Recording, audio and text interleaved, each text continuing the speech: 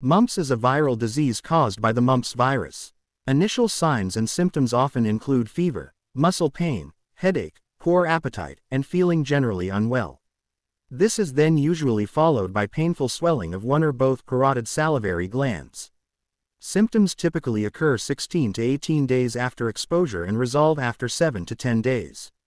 Symptoms are often more severe in adults than in children. About a third of people have mild or no symptoms. Complications may include meningitis 15%, pancreatitis 4%, inflammation of the heart, permanent deafness, and testicular inflammation, which uncommonly results in infertility. Women may develop ovarian swelling, but this does not increase the risk of infertility. It is highly contagious and spreads rapidly among people living in close quarters. The virus is transmitted by respiratory droplets or direct contact with an infected person. Only humans get and spread the disease.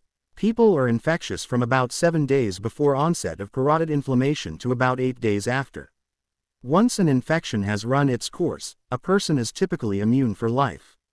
Reinfection is possible, but the ensuing infection tends to be mild.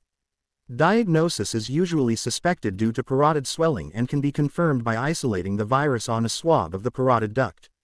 Testing for IgM antibodies in the blood is simple and may be useful. However, it can be falsely negative in those who have been immunized. Mumps is preventable by 2 doses of the mumps vaccine.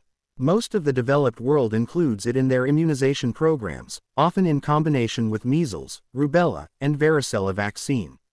Countries that have low immunization rates may see an increase in cases among older age groups and thus worse outcomes. No specific treatment is known. Efforts involve controlling symptoms with pain medications such as paracetamol, acetaminophen. Intravenous immunoglobulin may be useful in certain complications. Hospitalization may be required if meningitis or pancreatitis develops.